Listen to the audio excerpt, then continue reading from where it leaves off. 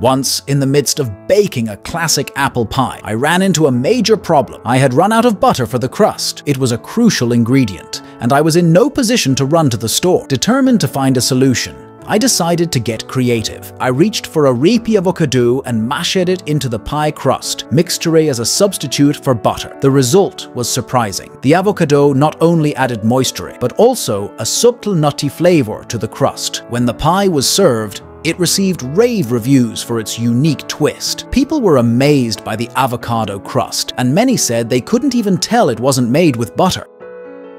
This experience taught me that thinking outside the box can lead to exciting discoveries in the kitchen.